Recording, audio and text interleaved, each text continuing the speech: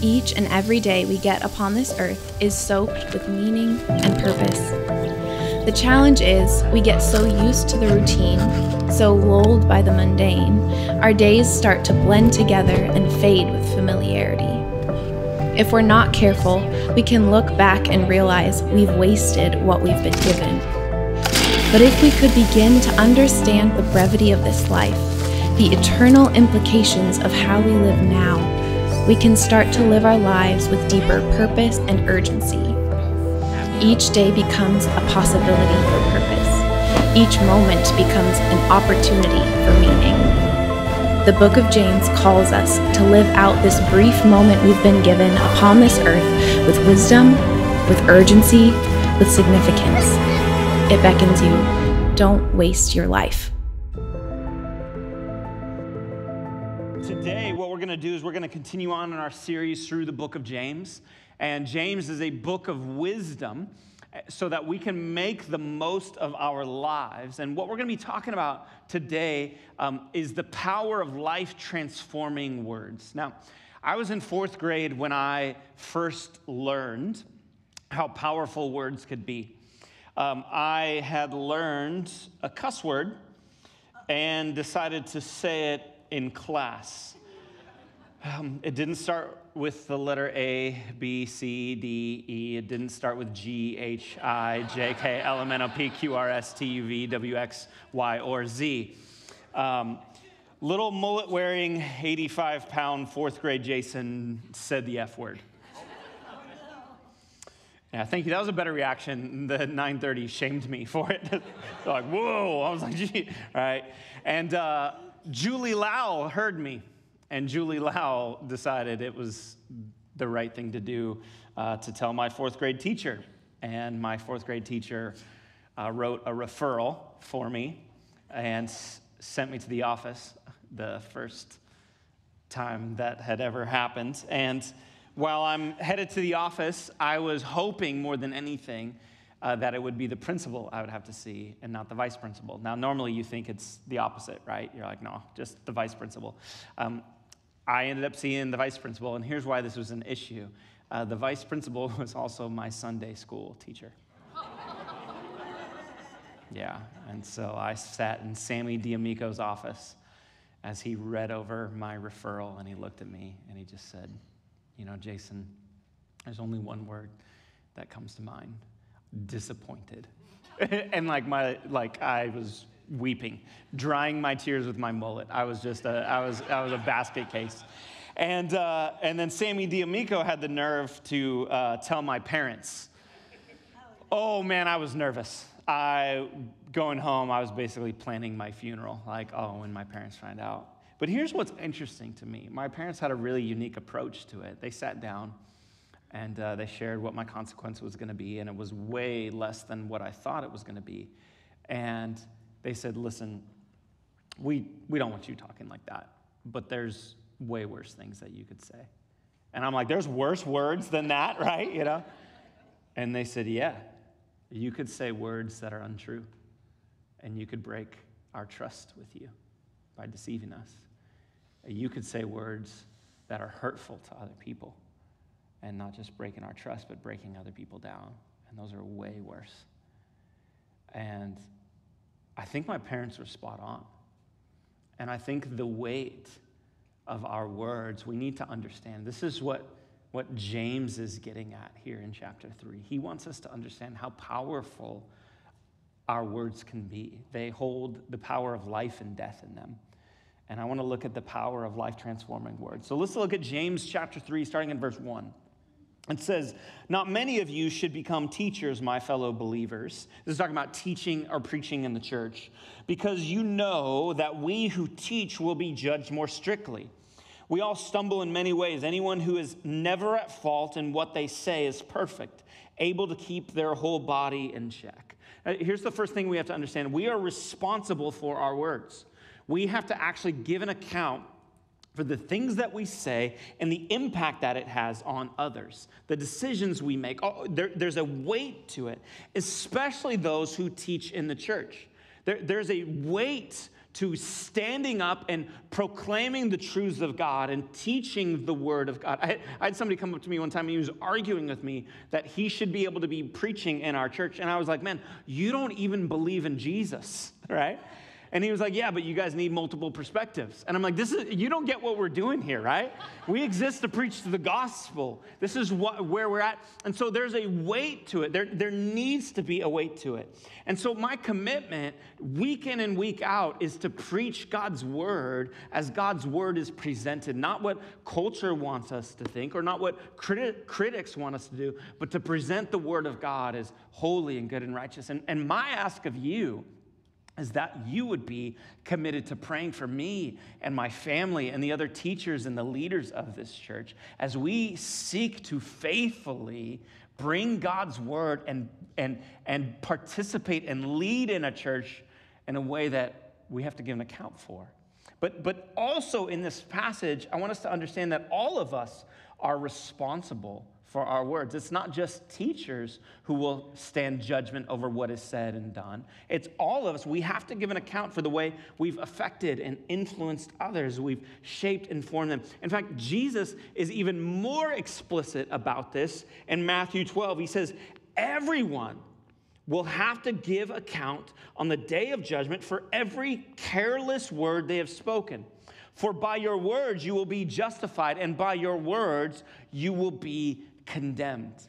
Now, we expect that Jesus and James would call out and condemn profane or vile uses of the tongue, but careless, really? It's because in careless words, we can absolutely destroy and damage people. We can shape how they view and understand themselves and what it looks like. We can be harmful and hurtful. We can lead people astray. We can even be hypocritical by being careless with our tongue. And so we too quickly assume that the sins of the tongue are a small thing. And Jesus is like, no. You have to give an account. We are responsible for our words. James continues, verse 3, he says, when we put bits into the mouths of horses to make them obey us, we can turn the whole animal. Or take ships as an example. Although they are so large and are driven by strong winds, they are steered by a very small rudder wherever the pilot wants to go. Likewise, the tongue is a small part of the body, but it makes a great boast. Consider what a great forest is set on fire by a small spark. The tongue also is a fire, a world of evil among the parts of the body. It corrupts the whole body, sets the whole course of one's life on fire, and is itself set on fire by hell. First observation, James is such a brilliant writer, is he not? You can just picture these things, can you not? You picture this massive ship moving along the sea, yet it's a small little rudder that steers where it will go. We can picture the forest around us. Here in the Pacific Northwest, we experience this every August and September as we see the damage done by a small spark that sets a forest ablaze. And what James is saying, he's like, that's the tongue. He's saying our words have power. And we need to understand that one of the most powerful, influential tools we have is our words. So I want to give you a theology of words to understand scripturally how we see the impact, biblically, the power, how words have the power to create and shape and make. And because we are created in God's image, he has given our words power as well. See, words, they carry immeasurable significance. The universe was created with a word. You realize that God spoke the universe. The stars, light and dark, he spoke it into existence. God forms his creation's identity through names. He uses words to form our identity. When Satan slithers onto the scene as a crafty serpent, what's his tool for deception? It's his words. And what does he question? He questions the words of God. Did God really say? There's weight and there's power. Jesus, not only was he the word take on flesh and blood, but when he shows up, he heals and casts out demons by his words. He heals people with words, and he casts out evil spirits with his words. He calmed the raging sea. How? They came to Jesus and they're like, Jesus, don't you care that we die? And he stood up and with his words, he said, be still. And the storm around them that was raging was still. Rulers have risen and fallen by their words. God is worshiped through our words. That's how we glorify God. For generations, we have worshiped God. I got to tell you, one of the greatest joys is every Sunday when I'm getting ready to preach, I'm behind this wall, I'm getting ready to come up. And because I'm behind that wall and I'm behind the speakers, I don't hear the worship team. You know what I hear? I hear the church worshiping. You worship and it bounces off that wall back to me. And it is a joy listening to this church worship and glorify God in one voice. It is with our words, whether it be worship and praise, whether it be confession, whether it be preaching the gospel, that we worship God. And yet also Jesus. It tells us in Hebrews 1:3, he continually sustains and upholds the universe by his words. You guys, words are powerful. They have all kinds of power in life. First, they have the power to encourage. This is what Proverbs says. It says, anxiety weighs down the heart, but a kind word cheers it up. You, in how you speak to someone, you have the power to build them up or to tear them down. I'll never forget, I was watching this old interview with Mariah Carey, who at the time, she was just at the top of the top. She had sold more records than everybody except Elvis and the Beatles at the time. And they were interviewing her, and she was talking about how she can hear 1,000 praises in just one criticism, and that one criticism weighs way more than those 1,000 praises that she hears. It just sticks with her. We have to understand there is power in our words, and how are we using it? How are we wielding this power? Is it to encourage and spur one another on to want to love and good deeds? To call them into something? Man, I remember being 15 years old, and I had 3 men within a course of 3 months that spoke encouragement into my life that completely shaped me. Like, I was a punk of a kid at 15 years old. You saw me as a 4th grader. Imagine that trajectory played out a little bit, right? I was a punk of a kid. And God started to get a hold of my life and started to call me to follow him. And I started, at 15, I started to follow him in any way that I could. I remember this conversation I had a guy with Brian Campbell. I'm walking past him into the lobby. And our youth group, we had student-led small groups. We would gather together as a large youth group, and then we'd break up into small groups, and students would lead it. And at 15 years old, he's walking past me, and he looks at me, and he goes, hey, man, you're going to lead a small group this year, right? And I looked around, because I was trying to figure out who he was talking to. I was like, you're picking out the wrong dude. Like, I'm the guy nobody likes. Like, I'm the punk kid. And he looks at me and he goes, no, God's got a call in your life, man. You should do it. And they just walked away. Small moment. I remember this 22 years later. I remember that conversation. I remember where it was. I remember what the carpet looked like. That was a shaping moment. That is the power that words have. They have the power to encourage. They have the power to shape identities. This is what Proverbs 18 says, death and life are in the power of the tongue, and those who love it will eat its fruit. There's power to shape identities. You have no idea how you can speak into someone's identity, what they feel like, how they understand and view themselves. Listen, when somebody walks through the doors of this church, it is such a hard thing to do if you're not connected to a church. You have no idea what you're walking into, what it's going to be like, how you're going to be treated. Do you have any idea how powerful it is when you look someone in the eyes and say, welcome, you belong here. I want you to be a part of this church. I want you to be a part of this community. You ever watch the documentary on Mr. Rogers? Man, that guy was amazing. All throughout it, over and over, you know what he says to kids over and over? He looks at them in the eye and he says, I like you just the way you are. I like you just the way you are. In a world that is telling us to become something else, to look like her or to make money like him or to dress like that person, over and over, Fred Rogers would just look at these kids and say, I like you just the way you are. And you could just see them light up as he's calling out their God-given identity. No, you were created in God's image, on purpose, for a purpose. I want you to know both who you are and whose you are. The way we could speak into people's life in that way. We have power. For me, in my identity, in my calling life, there's just been so many moments, and I think about other pastors I'm connected with. So many of us can look back to a moment where somebody spoke into our identity, spoke into our calling in a powerful way. Before planting Rise, I was a youth pastor at a church, and my wife Jessie, she was pregnant with Dax, getting ready to have him, and we were leaving this church trying to seek the Lord on what was next. And it's challenging when you leave a church. People don't like it. People feel hurt. People feel frustrated. People feel all kinds of reasons to be upset with you. And so I'm stopping by the church for the last time to get the last few things out of my office. And this guy named Jesse Calvert is driving a lawnmower mowing the lawn. He just became a deacon at the church, right? And he looks over and he kind of waves me over. I'm like, oh, great. Like, what's he going to say?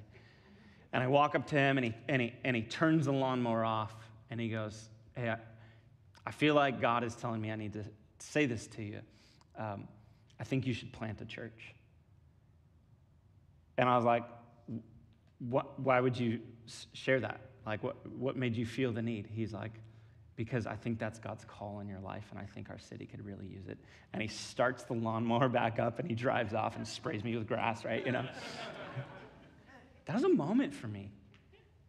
Years later, I ran into him at a park, and I was like, hey, one time we had he's like, I remember. Before I even brought it up, he knew. He's like, yeah, I felt the Holy Spirit in that moment. I've had my brother-in-law was wrestling with feeling called into ministry. And somebody looked at him and said, hey, if you don't feel called, you don't do this. And so he's sitting in a Starbucks, and he's just wrestling over this idea. And he's like, God, do you even want me? Are you really calling me? Because, like, I don't feel equipped. I don't feel ready. Like, I need some clarity. And a woman walks up to him in this Starbucks. She's holding a latte, and she's nervous. She's shaking. She's like, I am really sorry. This is really weird. But I feel like God has told me to tell you that you are wanted and called, and turned around and walked off and left. And he was like, wow. I had another friend who was thinking about taking a pastoral job up in Wenatchee, Washington. And he was living in Los Angeles at the time, and he just interviewed for it, had discussion, they offered it to him, but he felt ill-equipped. He felt not ready. He didn't know if ministry is what he wanted to do with his life. And he's driving down the I-5 corridor, and he's asking God for clarity. God, give me clarity. God, give me clarity. And all he could think is, I'm hungry. That's it. So he's like, well, then he pulls over in Redding, pulls up to Chipotle. And as he pulls up, a guy walks up to his window, knocks on the door, and he says, hey, God told me to meet you here and to do two things. One, to tell you to take the job, and two, here's a burrito, right? He told me that story. I'm like, all I got was grass clippings, and you got a Chipotle burrito? Are you kidding me? But here's what I want you to see, okay? Again, this is my world, but you have your calling, and the people around you have their calling. You have no idea how you can affirm what God is trying to speak to them by being a word of encouragement in their life. There is power. There is death and life are the power of the tongue. That's the Bible. A scripture that is telling us that there's power to actually bring healing into the wounds that people have faced. Proverbs 16:24 puts it like this: gracious words are a honeycomb, sweet to the soul and healing to the bones. When you're sitting on the other side of a conversation, you don't know what they've been through that week. You don't know how their parents just spoke to them, their roommate, their spouse, their kids, their boss. You don't know the kind of voices that are rattling in their head from when they were a little kid, from a coach or a teacher. And yet, with your words could be like honeycomb. They could be sweet to the soul and healing to the body. This is why Ann Voskamp, she put it like this. She says, only speak words that make souls stronger. For once words are spoken, they may be forgiven, but maybe not forgotten. There's power in these words. And so you have no idea how one conversation, one word of encouragement, one expression of love might change someone's life and their trajectory. This is the power of words. And sometimes words, they have the power to keep someone going in a really hard season. You know, when COVID hit, it was hard for everybody. Nobody knew what to do or what's next or what this looks like in my work and job. But I'll say this. It was a uniquely challenging season for pastors. You're trying to lead a church, trying to figure out what is best, trying to figure out how to even balance all the differing opinions. I mean, nobody had differing opinions, but you can imagine that people had differing opinions in that season. And how do you navigate that? What does it look like? And then you miss your people. You're not seeing them on a regular basis. You're not having these interactions. Like, part of the greatest joy, I love Sundays. I love being with our church and catching up and seeing my people. And so we're going through this season of like, what do we do next and how do we navigate it? And I remember late April, early May, I went out to the mailbox and I got a postcard, just one. And on the front, it just had a verse, 1 Timothy 5:17. Those elders who lead well deserve double honor, especially those who toil in the word and in teaching. And I flipped around, and it was from a couple I knew, and I thought, man, that's an encouraging postcard. And this was a cool design. I wonder where they got that. And then the next day, I went out the post office. Went to our mailbox, and there was more. And the next day, and the next day. And for the next weeks and months, day after day after day, my mailbox was just filled, jam-packed with words of encouragement, words affirming my calling, words like, I have no doubt Jesus has you leading this church in this city for a huge gospel movement that God has planned. Love you, brother. Do you know what kind of impact words like that have on somebody who's questioning their identity and calling in a moment like that? Who's questioning what it looks like to lead? Words are powerful, you guys. And what James is saying is no, we can shape, we can bring life, we can heal through our words if we would understand the power of what and the impact that they make. Verse 7, he says, all kinds of animals, birds, reptiles, and sea creatures are being tamed and have been tamed by mankind.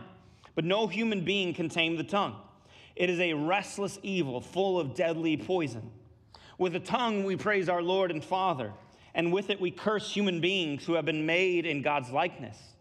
Out of the same mouth come praise and cursing. My brothers and sisters, this should not be. Can both fresh water and salt water flow from the same spring? My brothers and sisters, can a fig tree bear olives or a grapevine bear figs? Neither can a salt spring produce fresh water. What James is saying is that our words are an overflow. What's coming out of our mouth is an overflow of what's in our heart. And James, he's not just trying to give us behavior. He's saying, no, our lives should be transformed by Jesus, and the way that we speak and the way that we talk should be a reflection of him, right? That we should be life-giving in the way we build others up and defend them and speak grace and love and truth into their life. A couple months ago, a group of us flew to Atlanta for a conference, okay? And so Kristen, friend, she was coming from Dallas. All the rest of us were coming from Portland. And so she got there before we did. And so she picked up the van we had rented, and she went to the Airbnb to check it out. We were arriving late. We were going to arrive at 1 o'clock in the morning. And so we were going to be exhausted, get in the van, go to the Airbnb and rest. And so she goes to the Airbnb, make sure everything's set up. She walks in, and it was a complete disaster. Like dead cockroaches everywhere. Hair in the beds, like grimy. It was like smelled of urine. She said she gagged as she walked in the room, right? And so she's like, we cannot stay here. But they're flying. All the rest of our group is flying through there. I need to figure out a solution by the time they land. And so she gets on the phone, calls Airbnb, explains what happens, and they say, oh, we are so sorry. We'll help you get booked in a different place. But the problem is you're Kristen, and this is booked under Jason's name, and so I just need to speak with him real quick and confirm all this stuff, and we get it. Well, she's sitting there, and she's like, but he's in the air. I can't, we need to solve this now. I'm not going to wait till 1 a.m. So she goes, okay, hang on 1 second. Let me get him, right? Puts it on hold. This is Jason. And the lady on the phone goes, ma'am, that's not him. And she just sits there, not knowing what to do or say, and so she just hangs up, right? That is Krista. She's a problem solver, is she not, right? Ma'am, that's not him. Here's the thing. I wonder how often God looks down upon us, expecting to see his son, expecting the words that we use to be full of grace and truth and life like his son. And he looks at us and he says, that's not him. This is what James is saying right here, that there should be an overflow, that how can we talk out both sides of our mouth?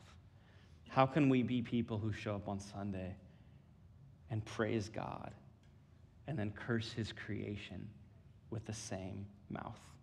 How can we glorify God and gossip about our brothers and sisters with the same lips? How can we sing worship and spread slander with the same tongue? And James is telling us we should recognize if that's what's pouring out of us, then there's something wrong within us. There is something off, because it's from the heart that the mouth pours forth. And so what's pouring forth from our mouths? Is it truth and gentleness? Is it patience and love? Or is it harshness and gossip and anger? There's a reason we hurt others. And I think Brené Brown, she hits it on the head right here. This is what she says. She says, after studying vulnerability, shame, and authenticity for the past decade, here's what I've learned. A deep sense of love and belonging is an irreducible need of all people. We are biologically, cognitively, physically, and spiritually wired to love, to be loved, and to belong. When those needs are not met, we don't function as we were meant to. We break. We fall apart. We numb. We ache. And we hurt others. If there is a harshness spilling forth, I can tell you why. It's because you have a wound that has not been healed within you. We shame others because we feel ashamed. We hurt others because we've been hurt. We accuse and we tear down others with our words. We gossip and slander instead of actually speaking to them. We nurse and enforce and broadcast our grudges instead of forgiving as Christ has forgiven us. It's a glimpse that we are dealing with shame and hurt ourselves. You've been hurt. Guilt, shame, insult, belittle. And what you need is not to fix your words. What you need is a healing on the inside. And so we read a passage like this, and it's very tempting to say, man, I feel convicted about how I've spoken to the people around me. And I think that's a good conviction. But the solution is not to try harder to tame the tongue. In fact, what's fascinating about this, what James is saying here, is he's going through and he says all kinds of animals, birds, reptiles, sea creatures have been tamed. Like we've tamed birds. Birds fly, yet we've tamed them, right? Sea creatures, like they live in our living rooms and our kids' bedrooms, like we've tamed them. All these things we've tamed, yet guess what? No human being can tame the tongue. And so he's not saying, hey, try harder. Here's some guilt to throw on you. Would you just be nicer with your words? The solution is not trying harder to tame the tongue. The solution is to heal the heart. And what we need is we need healing from Jesus. This is why we need the gospel. Because the gospel says it's not about doing more, trying harder, being better. The gospel says we're all broken and we're all in need of healing. And so if this is resonating with you deeply today, and you're like, man, this is not how I use my tongue. This is not how I use my words. Can I just encourage you, man, would the voice of Jesus become precious to you? Would you long for his words to speak into your soul? Author Brendan Manning put it like this. He says, only reckless confidence in a source greater than ourselves can empower us to forgive the wounds inflicted by others. That's what we need. We need healing from Christ. What is that source? You guys, that source is the voice of Jesus. This is the only way we can be trees that bear the fruit of Christ. This is the only way we can be springs that bear forth fresh water to others, is if we ourselves are experiencing day in and day out the voice, the healing, the grace, the redemption of Christ. And so how I want to end today is not a call to do more, tame your tongue, and try harder. I just want all of us to have the words of Christ washed over us. And here's what we're going to do. I'm going to read some scripture about who we are in Christ, what the Bible says our identity in Jesus is. And I just want you to listen to it. You can keep your eyes open and read it on the screen. You can close your eyes and just listen to it. And then I'm going to close in prayer, and then Stacy and the worship team are going to come up, and they're going to lead us in a song that I'm not asking you to sing along to. I'm asking that it would minister to your soul. And so maybe you will just sit down. Maybe you'll stand in worship. But I want it just to wash over you. This is what Scripture tells us. Ephesians reminds us that we are alive in Christ. Colossians tells us that we are complete in him. Romans lets us know that we are free from the law of sin and death. Isaiah reminds us that we are far from oppression and fear does not come near to me. John tells us that we are born of God and the evil one does not touch me. Ephesians and Peter tells us that we are holy. 1 Corinthians tells us that we have the mind of Christ. Philippians tells us that we have peace of God that surpasses all understanding. And John, he tells us that we have the greater one living in us if we are in Jesus. Mark tells us that we receive the power of the Holy Spirit. Philippians tells us that we have no lack because God supplies and we can do all things through Christ who gives us strength. Peter tells us that we're God's child. Ephesians tells us that we're his workmanship. Romans speaks to us that we are more than conquerors through Christ who loves me. And Matthew tells us that we are the light of the world. Paul, in his letter to Ephesus, tells us that we are forgiven in Christ. Later in his letter to Colossians, tells us that we are delivered from the power of darkness. Peter reminds us that we are healed in Jesus, our deepest wounds. In Colossians, we are told that we are greatly loved by God. And in Galatians, we're reminded that it is not I who live, but Christ who lives in me. Jesus, would we receive these words? These powerful, life-transforming words.